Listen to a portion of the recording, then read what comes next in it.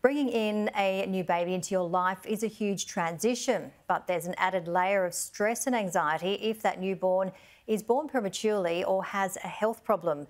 New technology is being used in some US hospitals to ease the worry for some new parents while their baby spends time in the neonatal intensive care unit. In the neonatal intensive care unit at Cleveland Clinic Children's Hospital, parents who can't be with their newborns don't have to wonder what their baby is doing. They can see them. These babies stay in the NICU for a long time.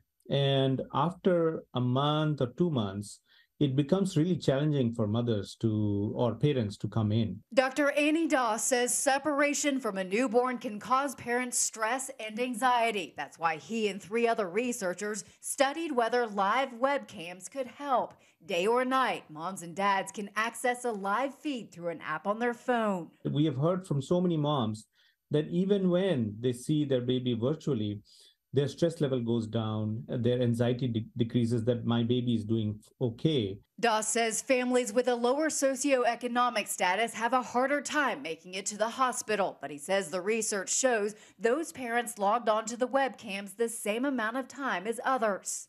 Meaning that we, while using the webcam, could overcome this barrier of the socioeconomic difference, which is kind of new. Researchers say the webcams also help those who live far away from the hospital, have other children to care for at home, and those parents who may be suffering from an illness like depression. You can't imagine the number of times I've seen some mothers log in, like every hour, every 30 minutes, every 15 minutes.